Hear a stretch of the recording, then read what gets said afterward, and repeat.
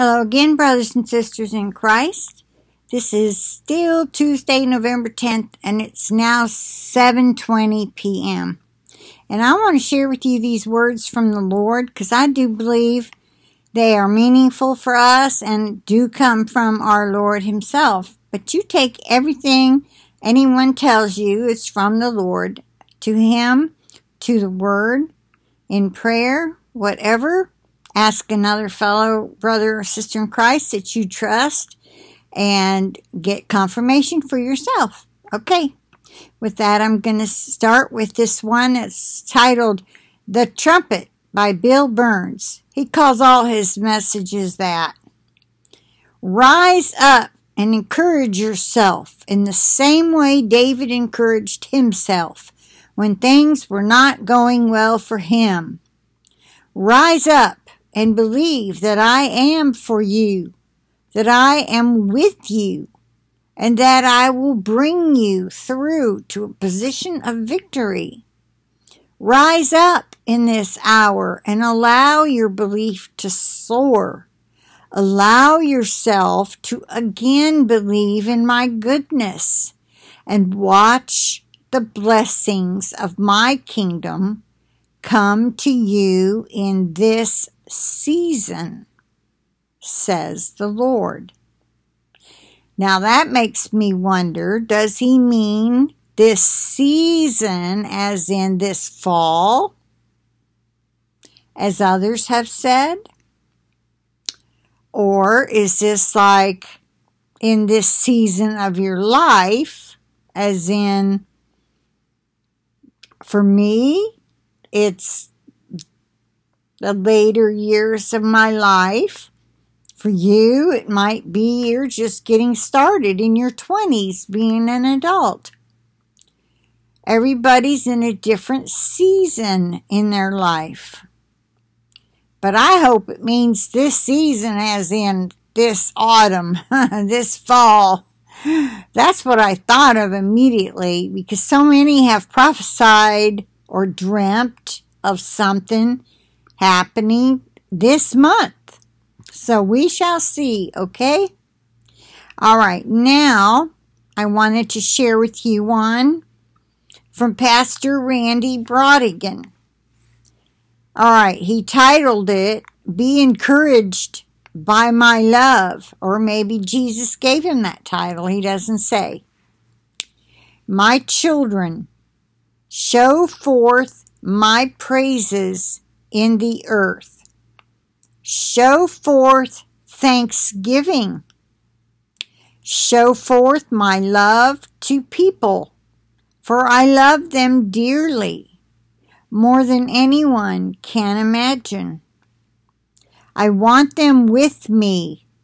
Speak and share the gospel and the love of God with others, that they might come to me. My Spirit is working to enable them to come to me, but you must be about my business. You must be about my business, saith the Lord. Draw near to me now, and that just hit me. You must be about my business. I'm hoping someone who shared a dream with me where they're in a business suit and the Lord told her that meant you must be about my business. I hope she'll let me share it. Okay, anyway, moving on. But you must be about my business, saith the Lord. Draw near to me now, and I will draw near to you. Night or day does not matter. I am with you. I am for you, and my love will prevail over all things. So, stay in my love, rest in my love, be encouraged by my love, and know that you always have my love, saith the Lord. Know this, what you entrust to me I have. I am working, and I will bring it to pass. Ask, and you shall receive. Seek, and you will find. Knock, and the door will be open. When you ask me, believe, and you will receive. And when you seek me with all your heart, for I am near to be found. I am a rewarder of those who diligently seek me. When you knock, I will answer and will show you great and mighty things, things you do not know you need for the time and situation you are in. And that was the end of it.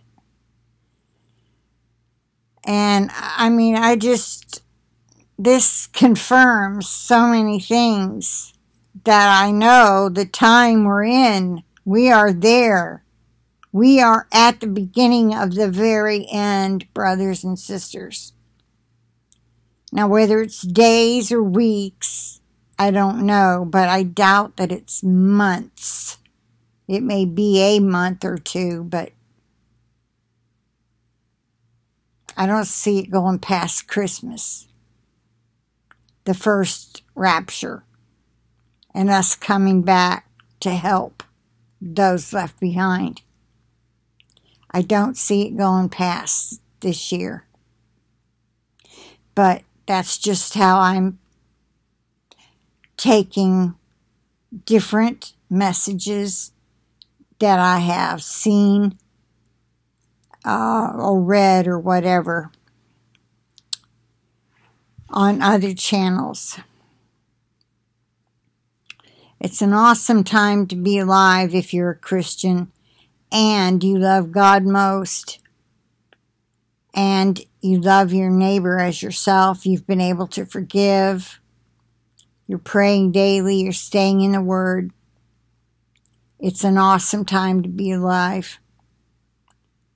If you're not loving others like you should, if you're not being able to forgive everyone, if you're not being able to give up every sin,